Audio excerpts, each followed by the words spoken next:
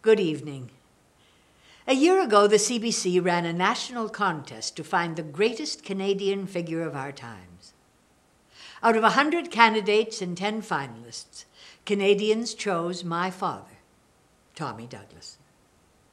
Thousands of people, young and old, chose Tommy because he had left an enduring legacy that affects our lives every day. Access to health care for every man, woman, and child, regardless of ability to pay, was made possible because of the courage and determination of this man. From that first experiment in hospitalization insurance in Saskatchewan, after the CCF selection in 1944, to the ultimate achievement of a national Medicare program, Tommy Douglas was architect, champion, political voice, and tireless advocate for universal and public health care. Getting Medicare established in Saskatchewan was a hard fight. Tommy fought off the private insurance companies, the Canadian and American medical associations, the media, political opposition from liberals and conservatives, and the doctors' strike. Despite the opposition, Saskatchewan was the first province with a publicly funded healthcare system, and it set the standard for the country. My father saw into the future when he said in 1982, "There's no doubt at all that the present Medicare program in Canada is in serious danger of being sabotaged.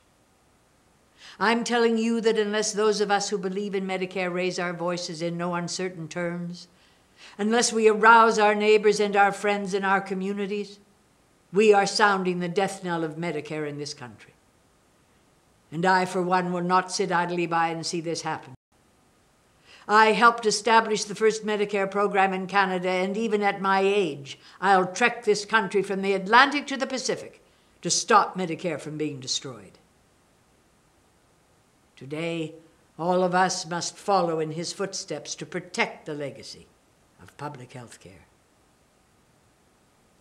One of my proudest memories of my father was when he and other NDP members of Parliament stood up to oppose the imposition of the War Measures Act in 1970.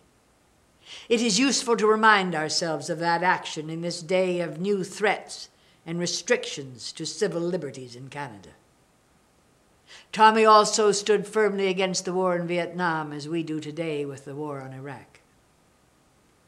When Tommy stepped down as leader of the NDP in 1971, he was recognized with the gift of an independent foundation that would support social democratic research and innovative progressive projects.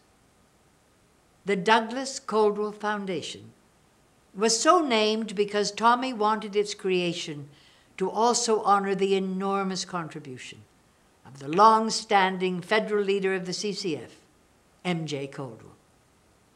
I'm delighted that the Douglas Coldwell Foundation has chosen to recognize the greatest Canadian by producing a DVD of some of Tommy's most memorable speeches. You will see and hear some remarkable and inspiring political moments in this collection, from the 1980 CLC Convention's special tribute to Tommy, to his own tribute to the legendary Stanley Knowles, to his moving and outstanding appearance before the NDP's 50th anniversary convention in 1983. Many organizations helped to find and provide the material in this DVD.